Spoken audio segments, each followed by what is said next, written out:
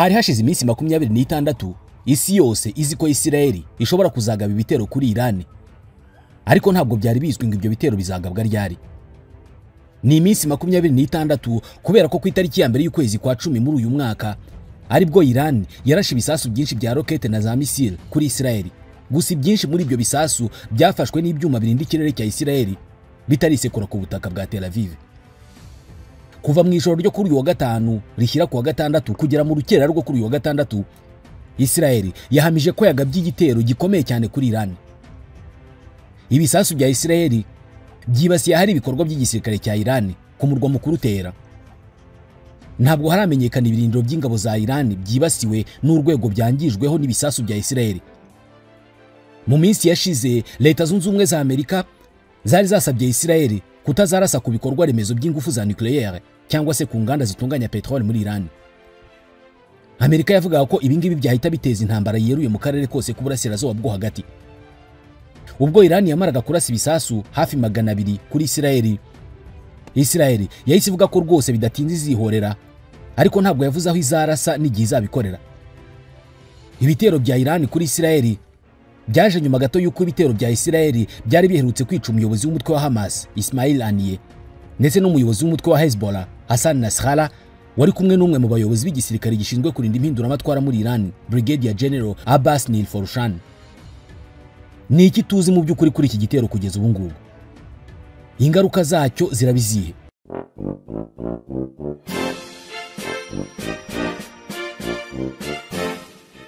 Iyo witegereje abahanga bari hanze aha mu nzego z'imirimo nk'ubukungu n'ishoramari, amategeko, ikoranabuhanga, uburezi n'ibindi, ntabwo bikubaho kwibaza aho bize. Dufite amahirwe make yo kumenya aho bize, ariko abagiye kubaka hazaza h'iki gihugu bo aho bari turahazi. Bari muri kaminuza yigenga ya Kigali, ULK. Iyi kaminuza twese turayizi. Gusa birashoboka ko icyo utaruzi hari amashami yayo y'ikiciro cya kabiri cya kaminuza atanga amasomo ari mu burezi mu by'ibinyabuzima n'ubutabire, cyangwa se education in biology and chemistry, education in computer science and physics, amasomo y'uburezi mu by'indimi n'ubumenyamuntu, cyangwa se languages and humanities in education, amasomo arebana n'ubukungu n'ubucuruzi, cyangwa se economics and business studies, amasomo arebana n'amategeko n'amashami agendana nayo yose, amasomo mbonezamubano cyangwa social studies, amasomo y'ikoranabuhanga. Iyi ni kaminuza itanga amasomo y'ikiciro cya gatatu cya kaminuza cyangwa se masters mu mashami nka business administration, MBA, master of finance, master of accounting, master of science in economics, master of governance, master of development studies, master of law in public international law, master of international economics and business law, master of science in internet system. Hanyuma ninde watanga uburezi muri iki kinyejana ngo ntashyiremo amasomo ya tekinike, imyuga n'ubumenyingiro? Uwo ntabwo ari ULK. Niyo mpamvu iyi kaminuza ifite ULK Polytechnic Institute program itanga amasomo arimo electrical technology, electrical and telecommunication, construction technology na land surveying engineering. Aya ni amasomo urangiza ugahita ujya mu kazi. ULK ifite campus ya Kigali aricyo cyicaro gikuru, ndetse na campus ya Gisenyi. Amasomo atangwa ku manywa, mu ijoro no mu mpera z'icyumweru cyangwa se weekend program. Abiga education hari na programme y'ibiruhuko, kandi kwiyandikisha birimo gukorerwa kuri campus ya Kigali, ya Gisenyi, cyangwa se ugahamagara kuri 07 88 30 40 86 cyangwa 07 88 30 41 73 cyangwa 07 88 30 40 83. Mwanasura urubuga rwa internet wa@ulk.ac.raw. Bantu mwiga n'abigisha muri ULK, ahazaza h'ubukungu bwacu hari mu biganza byanyu.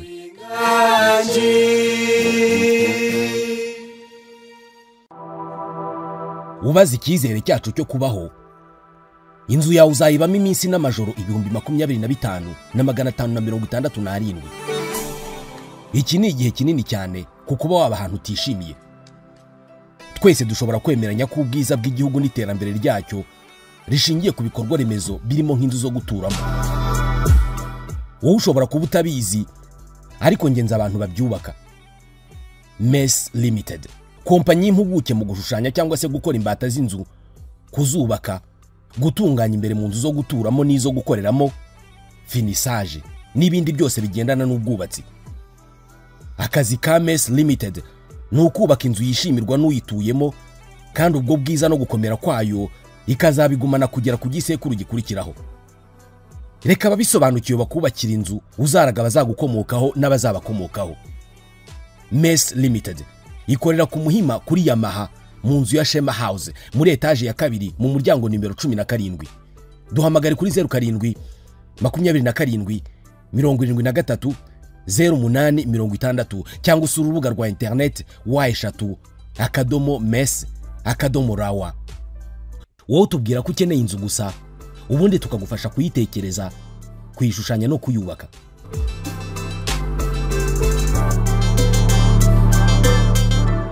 Ibitangazamakuru muri Iran birimo biravuga ko iki gitero kitageze ku ntego zacyo. Biravuga amakuru rwose agamije kugicisha bugufi ngo agaragaze ko ntacyo Iran yakozweho. Kugeza ubu ntabwo haramenyekana mu by'ukuri ingano y'ibyangijwe n'ibi bisasu bya Isiraheli cyangwa se umubare wabo bishobora kuba byahitanye. Leta Zunze Ubumwe za Amerika ntabwo zatinze kubivugaho. Zahise zivuga ko iki gikorwa kiri mu burenganzira bwa Isiraheli bwo kwirwanaho igihe Isiraheli ishotowe. Gusa igisirikare cy'iki gihugu cyahise kivuga ko nta ruhare na ruto cyagize muri iki gitero. Gusa ibiro bya Perezida wa Leta Zunze Ubumwe za Amerika White House byo byavuze ko Perezida Joe Biden na Vice Presidente Kamala Harris bamenyeshejwe iby'iki gitero. Urusaku rw'ibisasu rwanumvikanye muri Syria, ariko leta ya Isiraheli ntabwo yigeze yemeza ko hari ibitero yaba yagabye kuri Syria. Igisirikare cya Syria cyashwanyaguje zimwe muri misile zari zikirashweho. Imiterere nyayo y'ibyabaye ishobora kuza kugenda imenyekana buhoro buhoro uko abategetsi ba Iran baza kugenda babitangaza. Gusa hari amahirwe menshi yuko Isiraheli ari ishobora kuza gutangaza byinshi kuri iki gitero. Ibiro bishinzwe igisirikare cya Amerika, Pentagon, byatanze ibisobanuro ko Amerika yamenyeshejwe imigambi ya Isiraheli hakiri kare, kandi ko nta ruhare na ruto Amerika yigeze igira muri iki gitero. Ibi ni ingirakamaro cyane mu bikorwa bya Leta Zunze Ubumwe za Amerika byo kugerageza gukumira amakimbirane hagati ya Isiraheli na Iran ashobora kuvamo intambara yeruye. Kugeza ubu, ku bimenyetso bifatika bihari, Isiraheli ishobora kuba yarumviye umuburo wa Leta Zunze Ubumwe za Amerika wo kutarasa ku bikorwa remezo bya nucleaire ndetse n'ibitunganya petrol. Iraq, kubera ko Minisiteri ishinzwe ubwikorezi yahise ifunga ikirere cya Iraq, ndetse indege zose ziva cyangwa se zigwa ku bibuga by'indege byo muri Iraq zabujijwe kongera kuguruka kugeza igihe hazatangirwa amabwiriza mashya. Abaturage muri Iran baramukiye kuri urwo rusaku rw'ibisasu. Ku mbuga nkoranyambaga barimo baravuga uko babyumvise bitewe naho bari baherereye. Igisirikare cya Isiraheli cyavuze ko aho cyarashe muri Iran ari ahantu hatandukanye hakorerwa ibikoresho bya gisirikare nka za misile. Isiraheli ngo yarashigendeye ku makuru y'ubutasi yari ifite. Mu masaha make ashize, urwego rushinzwe indege za gisivile muri Iran rwitwa KAO rwavuze ko ubu ingendo z'indege zasubukuwe mu buryo busanzwe muri Iran. Jafar Yazaruru ni umuvugizi w'uru rwego yatangarije ibitangazamakuru bya leta ko ingendo z'indege zasubukuwe guhera saa 3 za mu gitondo. Yaba ikibuga cy'indege mpuzamahanga cyitiriwe Imam Khomeini muri Tehran cyangwa se ibindi bibuga by'indege byo ntabwo byagabweho ibitero. Hari ibihugu byatangiye kwamagana iki gitero cya Isiraheli. Malaysia nicyo gihugu cya mbere cyamaganye icyo gitero. Minisiteri y'Ububanyi n'Amahanga ya Malaysia yashyize ahagaragara itangazo rivuga ko ibi bitero ari ukurenga ku mategeko mpuzamahanga, ibihungabanya cyane umutekano w'akarere. Iri tangazo riragira riti Malaysia irasaba ko imirwano ihagarara vuba kandi hohotera rikarangira. Iyi Minisiteri y'Ububanyi n'Amahanga yongeyeho ko Isiraheli ikomeje kugaba ibitero mu bihugu byo mu burasirazuba bwo hagati, ikabikomeje kwegereza akarere kose intambara isesuye. Kandi ubwo wumva ibingibi birimo kuba n'ubundi Isiraheli ikomeje intambara yayo muri Gaza. Nk'ubwo ishami ry'umuryango w'abibumbye ryita ku buzima OMS ryavuze ko kuva kuri uyu wa gatanu ryananiwe gutumanaho n'amatsinda y'abakozi baryo bakorera mu gace karimo ibitaro bya Kamal Adwan ni mu majyaruguru ya Gaza. Amakipe akora ubutabazi n'arengera abaturage avuga ko yahagaritse ibikorwa byo gutabara kubera iterabwoba ry'ibitero bya Isiraheli. Ibi byatumye abantu bahungiraho nta mfashanyo zirimo kubageraho. Kuva ku itariki ya 7 y'ukwezi kwa 10 2023 ubwo umutwe wa Hamas wagabaga ibitero kuri Isiraheli, Isirayeli imaze gupfusha abantu 1139 barimo abasivile n'abasirikari. Abakomeretse ku ruhande rwa Isirayeli bo ni abantu 8,730. Ni mu gihe muri Gaza hamaze gupfa abantu 42,847. Abagera ku 1,544 bo barakomeretse. Isaha yariyo yose intambara ishobora kwaduka hagati ya Isirayeli na Iran. Mu biganiro byacu twigeze kuvuga ku bubasha n'ubuhangange bw'igisirikare cya Iran. Uyu munsi mu ncamake reka tuvuge ku gisirikare cya Isirayeli. Igisirikare cya Isirayeli cyashinzwe ku mabwiriza ya David Ben Gurion ku itariki ya 26 y'ukwezi kwa gatanu mu 1948. Uyu David Ben Gurion niwe wabaye minisitiri w'intebe wa mbere wa Isirayeli. Iki gisirikare cya Isirayeli cyashinzwe mu gihe cy'intambara yiswe iya Isirayeli n'Abarabu cyangwa se intambara y'ubwigenge. Iki gihe hari hashize iminsi 12 yonyine leta ya Isirayeli imaze gushingwa, kubera ko uyu Ben Gurion niwe wasomye inyandiko ishyiraho leta ya Isirayeli ku wa gatanu ku itariki ya 14 y'ukwa gatanu mu 1948. Ku isa sita z'ijoro kuri uwo munsi ku itariki ya 14 ishyiri ya 15 ibihugu by'Abarabu birimo Misiri, Syria, Iraq, Libani, Jordani n'imitwe y'abarwanyi b'Abarabu b'Abanyapalestine bafashijwe n'ibindi bihugu by'Abarabu batangije intambara kuri Isirayeli. Icyo gihe Isirayeli yatangijwe iyi ntambara mu masaha atageze no ku munsi umwe ishinzwe. Binavuze ko iyi leta yari itarakomera, uretse no gukomera yasaga naho itari yakabaho, yabagaho mu nyandiko gusa. Ariko biciye mu muravu ukomeye cyane no kwitanga kw'Abayahudi, David Ben Gurion yahise akoranya abasore bari mu mitwe yari yarashinzwe igamije kurengera Abayahudi babaga mu burasirazuba bwo hagati mu bihe bya mbere yuko bashinga leta yabo. Iyo mitwe yarayikoranyije ijya guhangana n'Abarabu. Umutwe wari ukomeye muri iyo yose ni uwitwaga Agana. Urebye ni nawo wahinduwe igisirikare cya Isirayeli, ariko abari bawugize bongeweho indi mitwe yari irimo witwa Irgun n'uwitwa Lehi. Iyi mitwe niyo David Ben Gurion yahuje anayongeramo bamwe mu Bayahudi bari bararwanye mu ntambara ya kabiri y'isi mu bihugu bitandukanye birimo Ubwongereza, Ubufaransa, Leta Zunze Ubumwe za Amerika no mu bindi bihugu bigiye bitandukanye. Ayivanamo igisirikare cya Isirayeli akita Israel Defense Force IDF. Iki gisirikare cyashingiwe mu ntambara yo guhangana n'Abarabu birangira cyitsinze, kubera ko byageze mu kwa gatatu mu 1948 Isirayeli yari igaruriye ibice byinshi bya Palestine udasize na bimwe mu bice by'ibihugu byari byayiteye. Maze Abarabu baje bari hamwe mu ntambara baratsindwa, basubira inyuma umwe ku wundi. Buri gihugu gishaka uko kibana na Isirayeli amahoro biciye mu gusinyana amasezerano yo guhagarika intambara na Isirayeli. Nyuma yo kurangira kw'intambara, igisirikare cya Isirayeli cyagize uruhare rukomeye cyane mu kubaka Isirayeli, ndetse nyuma yaho cyarwanya intambara nyinshi n'ubundi gihangana n'ibihugu by'Abarabu.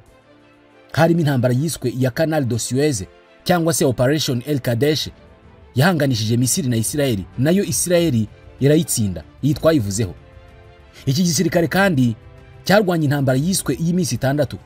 Ni igihe igisirikare cya Isirayeli n'ubundi cyahanganaga n'ibihugu bya Misiri mu majyepfo, Jordani mu burengerazuba ndetse na Syria mu majyaruguru. Hari mu 1967 ubwo Isirayeli yatsindaga ikanigarurira umujyi wa Yerusalemu wose uko wakabaye. Mu kwezi kwa 10 mu 1973 igisirikare cya Isirayeli cyongeye kwinjira mu ntambara n'ibihugu by'Abarabu bya Syria na Misiri mu ntambara yiswe Yom Kippur. Iyi nayo twayivuzeho. Uretse izi ntambara, igisirikare cya Isirayeli cyarwanye n'izindi ntambara zo muri Libani mu 1982 no mu 2006 mu bikorwa byo guhangana na PLO na Hezbollah. Iyi PLO ni Palestine Liberation Organization, ni umutwe w'Abanyapalestine uharanira ubwigenge bw'iki gihugu. Hezbollah yo muri iyi minsi tuyivuzeho cyane, ni umutwe w'Abanyalibani. Kuri izi ntambara hiyongereyeho izi gisirikare cya Isirayeli cyahanganyemo n'imitwe y'Abanyapalestine zirimo izitwa Intifada ya mbere yo kuva mu 1987 kugeza mu 1993, ndetse na Intifada ya kabiri yo kuva mu 2000 kugera mu 2005. Hari n'izindi ntambara igisirikare cya Isirayeli cyahanganyemo n'imitwe ya Hamas, Hezbollah, PLO n'indi myinshi.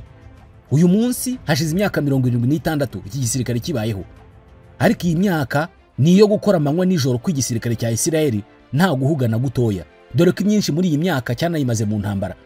Uyu munsi ku rubuga rwa internet rw'igisirikare cya Isirayeli hariho inyandiko ivuga kuri iki gisirikare igira iti indangagaciro n'umusingi twubakiyeho ni ukurinda leta ya Isirayeli, abaturage bayo n'abahatuye bose. Ni ukurinda ukubaho kwa leta ya Isirayeli, ubwigenge bwayo n'umutekano w'abanya-Isirayeli n'abahatuye bose. Iyi nyandiko ikomeza igira iti kujya mu gisirikare cya Isirayeli ni ugukunda igihugu n'umuhamagaro wo gukorera igihugu cya Isirayeli, igihugu cyigenga kigendera kuri demokarasi, ari nacyo iwabo w'abayahudi bose. Iyi nyandiko ivuga ko igisirikare cya Isirayeli n'abasirikare bacyo bategetswe kubahiriza uburenganzira bwa muntu. Ikiremwa muntu aho kiva kikagera kigomba kubahwa hatitawe ku ibara ry'uruhu, iyobokamana, igitsina, ubwene gihugu cyangwa se cyaba kimuranga cyose. Iki gisirikare cya Isirayeli gifite umwihariko muri byinshi, kubera ko muri Isirayeli ni itegeko ko buri muturage wese w'umuyahudi w'umugabo ugejeje ku myaka 18 y'amavuko agomba kubanza gukora imyitozo n'inshingano bya gisirikare. Kugeza mu 2015 abayahudi bajyaga mu gisirikare babikoraga imyaka 3, ariko kuva mu 2015 itegeko ryaravuguruwe, ubu bakora imyaka 2 n'amezi 8 y'igisirikare. Byavuye ku mezi 36 biba amezi 32. Igisirikare cya Isirayeli kigabanijemo ibice bitatu, birimo igisirikare kirwanira ku butaka, igisirikare kirwanira mu kirere n'igisirikare kirwanira mu mazi. Kiyoborwa mu buryo bwihariye kubera ko iki gisirikare ukiyobora ni umugaba mukuru w'ingabo wa Isirayeli, ufashwa n'abagaba b'ingabo b'ibyiciro twavugagaho mu kanya, birimo umugaba w'igisirikare cyo ku butaka, umugaba w'igisirikare cyo mu mazi n'umugaba w'igisirikare cyo mu kirere. Umugaba mukuru w'igisirikare cya Isirayeli nawe raporo ayitanga kuri minisitiri w'ingabo ufite igisirikare mu nshingano, nawe akabigeza kwa minisitiri w'intebe, uba ari nawe mugaba w'ikirenga w'ingabo za Isirayeli, ni nawe uyobora guverinoma. Igisirikare cya Isirayeli kigizwe n'abantu b'ingeri zitandukanye, barimo abayahudi nabo bari mu ngeri zinyuranye, barimo banyamuke nk'abayahudi babirabura bavanywe muri Ethiopia bitwa abafarasha. Iki ni igisirikare cyakira na bamwe mu bantu banenwa mu bindi bihugu, barimo abaryamana nabo bafite ibitsina bimwe, abafite ubumuga bwo kumva no kuvuga n'abandi. Nubwo abaturage bose ba Isirayeli babagabo bakora imyitozo ya gisirikari, ariko bose ntabwo inshingano za gisirikari bazikora mu buryo bumwe. Imirimo ya gisirikari muri Isirayeli ikorwa mu bwoko butatu. Ubwa mbere ni ubwitwa regular service. Ubu ni bwa buryo twavugaga bwaho umugabo wese ugejeje ku myaka 18 ajya mu gisirikare akamara amezi 32 akora inshingano za gisirikari. Muri ibyo bihe aba ari umusirikare w'igihugu, ku buryo aho yakenerwa gutanga umusanzu hose yoherezwayo kandi akabikora. Uburyo bwa kabiri ni ubwitwa permanent service. Noneho ubu ni uburyo aba bamaze kurangiza icyiciro cya mbere bahitamo gukomeza igisirikare nk'umwuga wabo wa buri munsi, bakawuhemberwa nta kindi bakora. Uburyo bwa gatatu ni ubwitwa reserve service. Ubu ni ubujyanye no kuba uri inkera gutabara mu gisirikare cya Isirayeli. Ubu buryo bukoreshwa kuri ba bandi baba barangije amezi 32 y'igisirikare agenwa n'itegeko, ntibashake gukomeza igisirikare nk'umwuga. Aba rero baba basigaye ntabwo ariko bose babinkera gutabara, kubera ko nabo muri bo hari abahitamo kuba babinkera gutabara cyangwa se bakava mu buzima bwa gisirikare burundu bakigendera. Abahisemo kubinkera gutabara nibo bahabwa izindi nshingano bakora. Ubwo aba baba babaye abasirikari ariko binkera gutabara. Hari ibihe igisirikare cya Isirayeli kijya gihamagara abasirikare b'inkera gutabara bagahabwa inshingano. Nko mu gihe cy'intambara ntawe ubahamagara, ho rwose bahita baba abasirikari ako kanya. Ahangaho bitewe n'intambara hashobora gusohoka n'itegeko rihamagarira uwo ari we wese kujya ku rugamba, aho buri wese ahita ashyiramo imyenda ya gisirikari agatabara. Muri Isirayeli iyo bibaye ngombwa ko buri wese ashyiramo imyambaro ya gisirikare na bote akajya ku rugamba, ntabwo bigorana kubera ko abagabo bose baba baranyuze mu gisirikare. Ndetse uretse mu gihe cy'intambara, mu gihe cy'amahoro inkera gutabara muri Isirayeli zihamagarirwa inshingano za gisirikare mu kwezi kumwe buri myaka 3. Nyuma y'izi nshingano zisanzwe mu gisirikare cya Isirayeli hari n'izindi nshingano zidasanzwe zikorwa mu buryo bwihariye. Uretse abasirikari basanzwe, inkera gutabara ndetse n'icyiciro cy'inshingano gikorwa na buri muyahudi wese, hari izindi nshingano zitwa special service routes, zirimo icyiciro cy'abitwa shohel. Akenshi aba ni abahanga mu bijyanye n'ubumenyi n'ikoranabuhanga nka engineering ndetse na computer. Igisirikare cya Isirayeli cyihariye muri byinshi birimo kuba ku isi yose kiri mu bisirikare bifite abagore benshi, ndetse abangaba ntabwo baguma mu myanya yo mu biro gusa, bajya no ku rugamba. Kubera ko nk'ubwo kuva mu 1962 kugera mu 2011 abagore b'abayahudikazi b'abasirikari bagera kuri 535 biciwe mu ntambara zigiye zitandukanye iki gisirikare cyarwanye, ndetse banazamuka mu mapeti bakagera ku mapeti akomeye. uzwi wabashije kugera kure cyane ni Orna Barbivai. Ni mu 2011 yageze ku ipeti rya General Major. Ni ipeti yagumanye kugera mu 2014 ubwo yasezeye mu gisirikare yerekeza muri politike. Yabaye umudepite mu nteko ishinga amategeko ya Isiraheli yitwa Knesset. Igisirikare yari akimazemo imyaka 33. Igisirikare cya Isiraheli mu buryo bwihariye gifite impuzankano zacyo zihariye ziriho ibimenyetso n'amabara bitandukanye bigenda bigaragaza icyiciro buri musirikare arimo. Nk'uko bimeze ahandi hose ku isi, iyo uhuye n'umusirikari ushobora kumenya inshingano ze, niba arwanira ku butaka, mu mazi cyangwa se mu kirere. Mu buryo rusange igisirikare cya Isiraheli kigira uniforme cyangwa se impuzankano bitewe n'igihe kirimo. Hari imyambaro ya gisirikari abasirikari bambara mu gihe gisanzwe, mu bihe by'amahoro bari mu kazi kabo ka buri munsi, bayita service dress. Hari imyambaro abasirikari ba Isiraheli bambara mu gihe cy'intambara cyangwa se cy'imyitozo cyangwa bari mu birindiro bashyizwemo, field dress. Iyi myambaro yombi ikajya ku bimwe ariko igatandukanira ku bikoresho biba biyikoze, kubera ko iyo mu gihe cy'intambara ishyirwaho ibindi bikoresho byihariye. Hari n'imyenda ya gisirikari yambarwa n'abasirikari mu birori bigiye bitandukanye bitewe na gahunda zihari. Iyi bayita ceremonial dress. Iyi myenda yose kandi igira ibirango bitandukanye bigaragaza ipeti ry'umusirikari, unit abarizwamo n'inshingano afite, ku buryo kubizi areba umusirikare wa Isiraheli akamenya n'ibyo ashinzwe n'aho abikorera. Nk'uko ahandi hose mu isi bimeze, igisirikare cya Isiraheli nacyo umurongo w'amabwiriza cyangwa se ugukomera n'ubushobozi no gutanga amabwiriza bishingira ku mapeti. Ufite ipeti rinini atanga amabwiriza ku ufite ipeti rito. Aya mapeti nayo atangwa hashingiwe ku byiciro by'abasirikari, ubumenyi n'ubunararibonye bafite ndetse n'ibigwi byabo, utibagiwe n'igihe bamaze mu gisirikare. Hari icyiciro cy'abasirikari bato batari aba ofisiye, aricyo gihera kuri private, corporal, sergeant, first sergeant, master sergeant, sergeant major, warrant officer, master warrant officer na chief warrant officer. Hari n'abasirikari bakuru baba ofisiye bahera kuri second lieutenant, lieutenant, captain, major, lieutenant colonel, brigadier general, major general ndetse na lieutenant general. Mu gisirikare cya Isiraheli ipeti rirusha yandi gukomera ni lieutenant general. Rihabwa gusa umugaba mukuru w'ingabo w'igisirikare cya Isiraheli. Uyashyirwaho na guverinoma ya Isiraheli. Uyu niwe wenyine uba ufite iryo peti.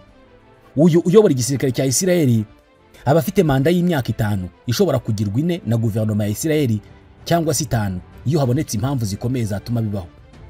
Ipeti rikomeye mu gisirikare buri wese ageraho bakamukomera amashyi ni General Major. Iri ni igitangaza, yewe n'abarigezeho ntabwo ari benshi kuva iki gisirikare cyashingwa. Aya mapeti ni nayo agenderwaho hatangwa inshingano mu gisirikare cya Isiraheli, cyane cyane izo kuyobora, kubera ko nk'ubwo fire team iyoborwa na corporal cyangwa se sergeant, section ikayoborwa na staff sergeant, platoon ikayoborwa na lieutenant, company iyoborwa na captain, battalion iyoborwa na lieutenant colonel, brigade iyoborwa na colonel, division yo ikayoborwa na brigadier general. Naho igisirikare ubwacyo nk'ishami ry'abarwanira ku butaka bayoborwa na major general. Naho umugaba mukuru w'ingabo ayobora igisirikare cyose cya Isiraheli nk'uko twabivugaga mu kanya ni lieutenant general. Kandi igisirikare cya Isiraheli ni kimwe mu bisirikare bifite ibikoresho bikomeye ku isi, kubera ko cyo buri gihe gihora gitekereza intambara. Abaturanyi b'iki gihugu buri gihe bahora bashaka intambara nacyo. Niyo usomye inyandiko zacyo ugasura n'urubuga rwa internet rwacyo, ubona bashyiraho ko umwanzi wa Isiraheli ari Iran, Hezbollah, imitwe y'abanyapalestine n'abandi batandukanye. Mu buryo buzwi Isiraheli ifite abanzi benshi, nayo intwaro n'ikoranabuhanga ryo mu ntambara yabiteje imbere cyane ku kigero kiri hejuru, ndetse yanabishoyemo amafaranga menshi cyane, kubera ko nk'ubwo kuva mu 2012 miliyari 15 na miliyoni 200 z'amadolari ya Leta Zunze Ubumwe za Amerika niyo ngengo y'imari ishorwa mu gisirikare muri Isiraheli buri mwaka. Mu bikoresho igisirikare cya Isiraheli gifite hari biva hanze, hari n'ibyo bikorera ubwabo. Nk'ubu igisirikare cyo mu kirere cya Isiraheli gifite indege zigezweho zirimo F-16-1, F-35-1 na F-15 Eagle, zose zikorwa n'igisirikare cya Leta Zunze Ubumwe za Amerika. Igisirikare kirwanira ku butaka gifite intwaro zikomeye cyane zirimo ibimodoka by'intambara bya Merkava ndetse n'ibindi bimodoka by'intambara bitamenwa n'amasasu byahawe izina ry'ibirura bya Isiraheli, Wolves Armored Vehicles. Uretse indege n'ibimodoka by'intambara, igisirikare cya Isiraheli gifite imbunda zigezweho zirimo M4A1 carbine, zirimo Trevor X95, zirimo IWI Negev LMG, zirimo M24 Weapon Sniper System yakozwe mu 2018 ndetse n'indi mbunda yitwa M2HQCB. Igisirikare cyo ku butaka cya Isiraheli kigira za missile z'ibitangaza, zimwe zikubitaho zirashe ikiraho cyose gihumeka kikavaho. Zirimo Intercontinental Ballistic Missiles zishobora kuraswa mu birometero 11,500. Izi ni za missile zigezweho zishobora kwambukiranya imigabane. Ushobora kuva muri Aziya ukarasa mu Burayi cyangwa se muri Afrika nta kibazo ufite na kimwe. Hejuru y'ibyo byose, Isiraheli iri mu bihugu 9 byonyine ku isi bitunze ibisasu bya kirimbuzi guhera mu myaka ya za 60. Ubu ibarirwa imitwe iri hagati y'100 na 400 y'ibisasu kirimbuzi itunzwe na Isiraheli, ndetse ubu ngubu bishobora kuba byaraniyongereye. Igisirikare cyo mu mazi cyo gifite ibikoresho byinshi birimo amato y'intambara agezweho nka SAL 5 class corvette ndetse na za missile zirasirwa mu nyanja. Ku rundi ruhande, uretse ibyo Isiraheli ifite byo kugaba ibitero, inafite ubwirinzi bukomeye cyane. Ifite ikoranabuhanga rikomeye ririmo Iron Dome, ni ikoranabuhanga risenya ibisasu biraswa kuri Isiraheli byaba ibya hafi cyangwa se bya kure. Iri niryo bakoresheje ejo bundi ku itariki ya mbere y'uko kwezi kwa 10 ubwo bafataga za missile na za rocket zari zirashwe na Iran, zose bakazisamira mu kirere nta iragwa ku butaka. Mu gihe cy'intambara, iri koranabuhanga riba ryiteguye rwose rishwanyaguza ibisasi byari byo byose biza byerekeza kuri Isiraheli. Ibi ngibi bishwanyaguzwa bikiri mu nzira nk'uko nari mbivuze babigenjeje bundi. Ndetse mu mujyi wa Yeriko, Isiraheli yashinze ikoranabuhanga rishwanyaguza za missile zambukiranya imigabane zishobora no gushyirwaho ibisasu kirimbuzi. Iri koranabuhanga Isiraheli nicyo gihugu cyonyine kirifite ku rwego rw'ibihugu. Ibyo bisasu nabyo ubirashe muri Isiraheli byashwanyaguzwa bitaranaganya kuhagera, ntacyo byatwara abayahudi. Uretse ibi ngibi, Isiraheli ifite inganda nyinshi zikora intwaro ku buryo uyu munsi ari kimwe mu bihugu bigurisha drone nyinshi ku isi. Inganda n'ikoranabuhanga rikomeye rituma uyu munsi Isiraheli iba kimwe mu bihugu bifite ubushobozi bwo kohereza za satellite mu kirere, binahita bihindura iki gihugu igihangange mu bijyanye n'itumanaho rya gisirikare. Igisirikare cya Isiraheli gifite ubushobozi bwo kurwana intambara iyo ari yo yose ku isi uko yabisa kose, guhera ku y'ibisasu kirimbuzi kugera ku y'amabuye, jihad na intifada. Kuri leta, ubuzima bw'abanya-Isiraheli burahenze no kuburinda bisaba ikiguzi gihenze. Iyi ni nayo mpamvu iki gihugu gishora byinshi, haba umwanya n'amafaranga, mu kwihorera ku wakigiriye nabi wese. Niyo mpamvu buri gihe niwumva Isiraheli ivuze ko izihorera birangira bikoze koko. Ibi nibyo birimo kuba kuri Iran aka kanya tubabwira ibi. Mwakoze kutwumva.